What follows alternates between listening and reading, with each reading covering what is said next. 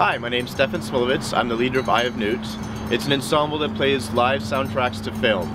We started off playing live soundtracks to silent films at the Blinding Light. We did that every year for 5 years, and this year we're playing at the Push Festival. I've got a soft spot for Herb Alpert's Whipped Cream album. It's a silly album with a woman that's covered in whipped cream, but I remember my parents had it and there was something just deliciously forbidden about this album cover, and it's just so outlandish. This woman just covered in a pile of whipped cream. It's just, and it's such a cheesy album, but there's something just delightfully playful about the album, about the music, and about the album cover.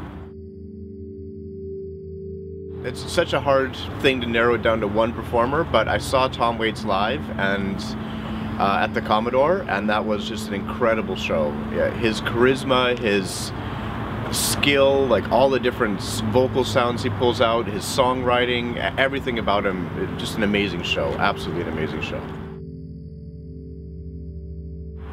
Gee, I mean, I'd still go with Tom Waits, I guess. I have just a huge fan for Tom Waits, also I guess for Leonard Cohen, which I saw live too. There's something about the way there's this understated use of their voice that just pulls you in. There's enough space there to pull you in. So I think that's what I really love about their voices. It doesn't blast you away, it pulls you in instead. As a live show, probably one of the most incredible shows I saw was actually a local band called Hospital.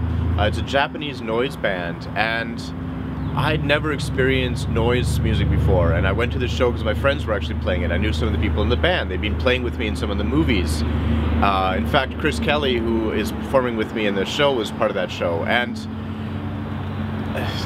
there was this record player spinning, and Masa Anzai started lighting it on fire, and there's a bass guitar he had, and he was hammering nails in it, and there's just like all these incredible sounds, but it was all sculpted and composed, and it opened my way of thinking about what you can do with sound. And so that show was just, it completely changed my idea of what music can be and what music is. And so that was really an incredible show to see, and that was at a local underground club called 1067. Actually, it might even be called Womb Shakti at the time. It had a number of different names, that club, and it was just really an experience that completely changed my idea of what music was. That was an incredible performance to see. My favorite thing, I guess, one of the things that I draw a lot of inspiration from is nature.